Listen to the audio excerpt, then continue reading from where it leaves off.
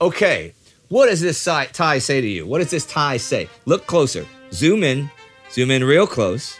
What does it say? Frankfurt Airport. It's better than that. This tie says the fall of Singapore. February 20th, 1942 is the episode. Singapore falls a few days before the end of this week. And that's a major movement in the war. But also this same week, another major one happens. The bombing of Darwin, Australia. It has streets in exactly this pattern. I'm trying to tie the tie to the weeks, you know? You cut that out, or not. Mitsuo Fuchida, who led the first bombing wave at Pearl Harbor, leads the first bombing wave, actually, to bomb Darwin, the first aerial attack ever against Australia. And there's actually more planes in the first wave than there were in the first wave at Pearl Harbor. But at Darwin, they've been sort of anticipating this, so the city is partly evacuated.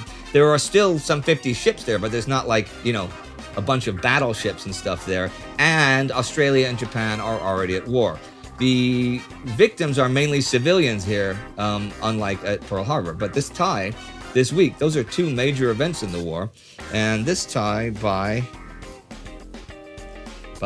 Rainer Seide. Oh, sorry, that's okay. Somebody good. Yeah.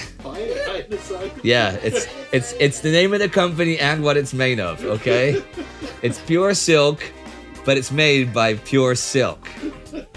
See? Rainer Seide. Damn glad to meet you.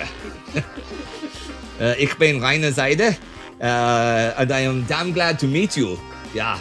Okay, well, you can have this tie February 20th, 1942, which is a major week of the war. Right? There you go.